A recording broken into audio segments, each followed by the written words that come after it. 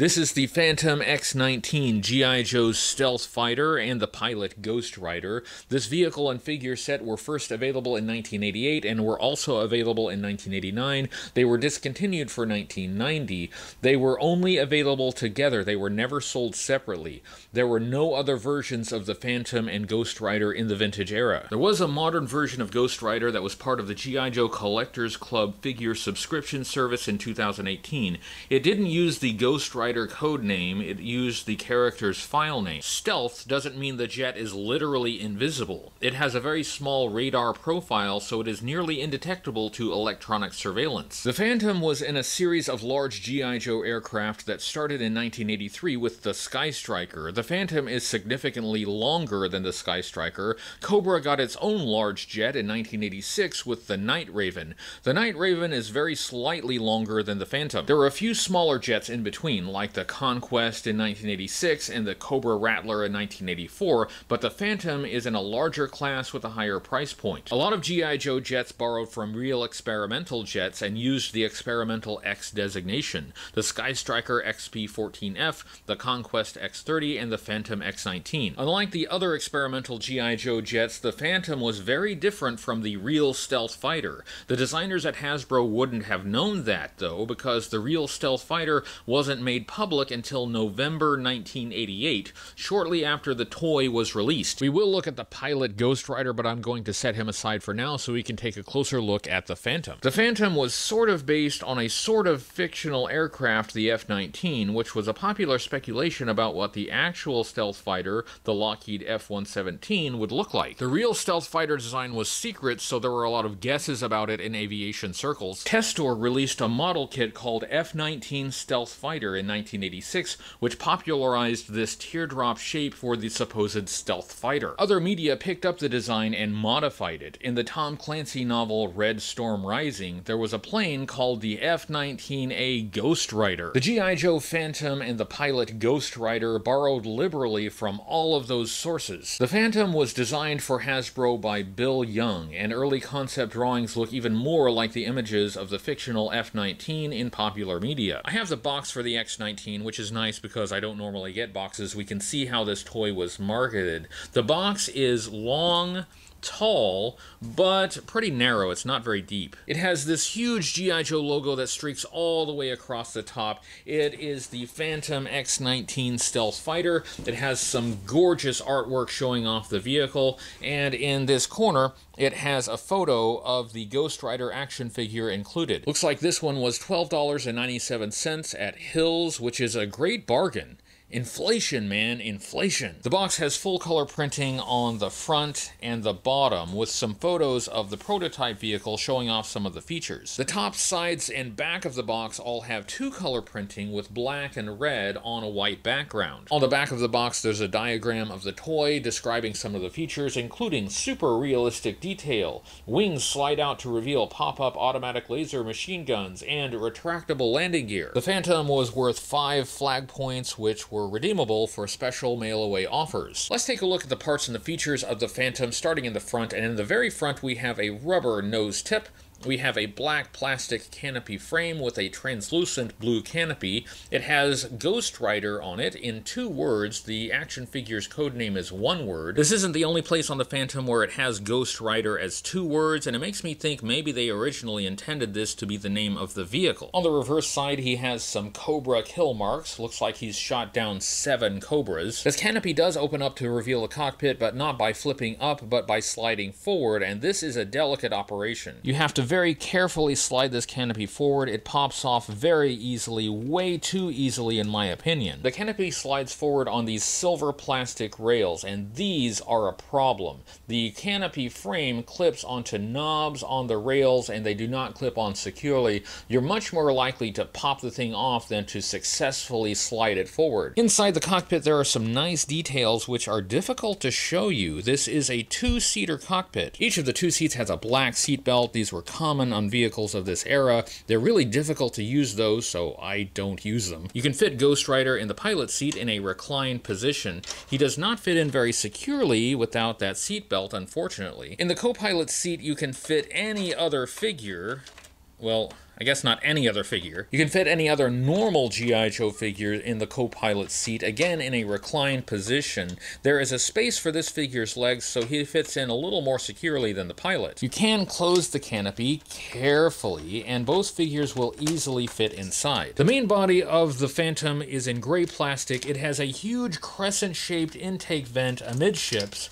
There is some bright yellow-green plastic on the inside. I have no idea if this would work on a real jet, but it looks cool. On each side we have the Phantom livery, which is a skull wearing a top hat, a bow tie. He has lightning bolts behind him and a pair of dice. That looks really nice. On top of the jet, on each side, we have two bright yellow-green missiles. They are both the same, and unlike most G.I. Joe missiles, they don't have a dumbbell-shaped peg. You just wedge one of the back fins into one of these slots on the fuselage to hold the missiles on. Moving further back, we have these black vents and air brake. This piece is articulated and will tilt up, and under that there is some engine detail. On each side there are curved black fins with the G.I. Joe logo. Then we have these black extending wing pieces. These wing pieces are in black plastic. They have vents. They have a sticker with X-19 GHOSTRIDER, again in 2 words, and they have that Phantom emblem, this time in white. In front of the wings, on each side, it has this silver plastic laser gun. It looks really cool. These wing pieces are another weak point on this vehicle. They will slide out, but you have to be very careful because they will very easily pop off. Slide the wing out, and when you slide it out far enough, it will pop up this hidden yellow-green laser gun. It has the same on both sides, and these pieces are really annoying.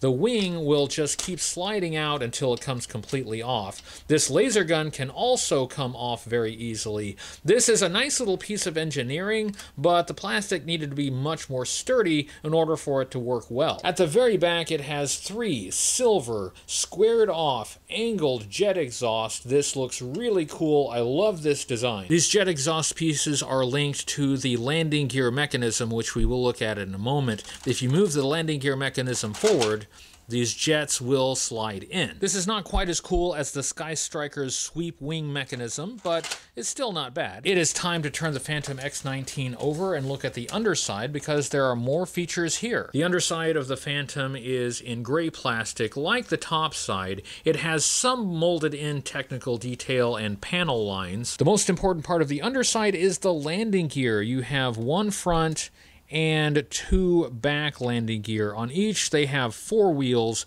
and those are rubber wheels. That's very nice. I like that a lot. The front landing gear and the back landing gear have black doors to seal them up when the jet is in flight mode. At the very back of the jet there is a lever that activates the landing gear. This one is hinged at the back and pulls down. There is a variation of this lever that pulls straight back. I did have an example of that variant, but in my move I seem to have misplaced it, so this is the only one I have to show you right now. When the lever is down, the landing gear are deployed and the jets that we saw on the top are extended. To pull them in, just press this lever forward. Here's how it works: lever forward and landing gear up. When the landing gear is down, there's very little clearance for that lever. On the underside there are 2 missiles. These are very unique. They slide into these slots. The missile itself is in black plastic, but it has a bright yellow-green wing piece that swings to deploy the wings when the missile is launched, so now you have a winged missile. The blueprints call these Bullseye 2 computer-aided low-altitude terrain-hugging missiles. There are 2 of these missiles, and they are the same. Now let's look at GHOSTRIDER, the pilot of the Phantom X-19. I know there's a running gag that nobody can remember GHOSTRIDER's name, but that was just created to avoid a little legal trouble with Marvel. I don't think I need to worry about that. I hope I don't need to worry about that.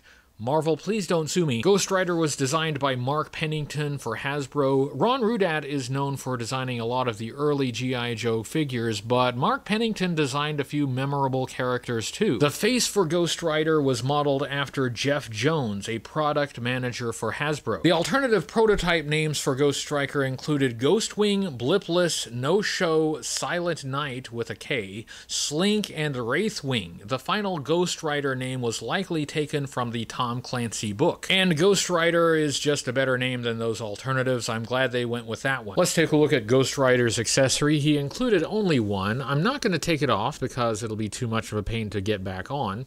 It is this red soft goods cloth cape that is tied around his neck.